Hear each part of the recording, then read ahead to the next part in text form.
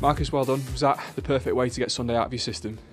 Yeah, it's always important to win the next fixture, and yeah, it's the only way for us to bounce back, and try and continue the momentum that we had before that game.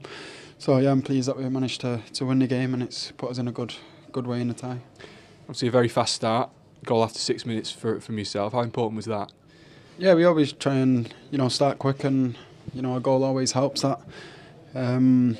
But yeah, I thought that they defended the box quite well in the first half. Second half, it opened up a little bit more, as expected, with the game being 1-1. But yeah, like I said, I'm pleased that we can win the game and start the tie in the right way.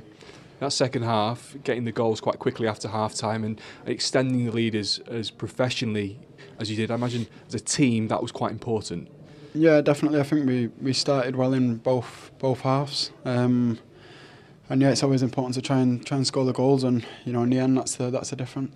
The last goal for weghost, you could see how much it meant to him. Could also see how much it meant to the rest of the team, the way that you guys celebrated with him as well. Yeah, 100%. As a forward, he gets joy from scoring goals. As good as he works hard and does all the other stuff, he wants to score goals. So yeah, everyone's really pleased for him. I'm sure there's been some frank words in the last couple of days after Sunday. Your manager asked before the game that you get your standards back. Do you feel like you did that overall today? Yeah, it's a step back in the right direction.